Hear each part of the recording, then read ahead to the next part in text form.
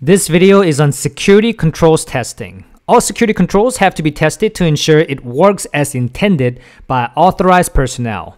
There are a lot of testing that are involved to ensure security controls are properly tested, like vulnerability assessments, pen testing, log reviews, code reviews, and much more. The end goal is to verify and validate independent controls per NIST 853 by examination.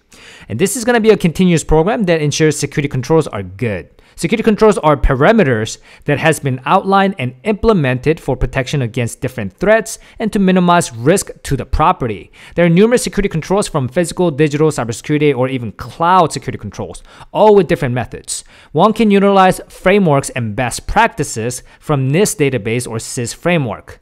General steps are to determine target systems, determine the applications, and execute vulnerability scanning and reporting for teams to review.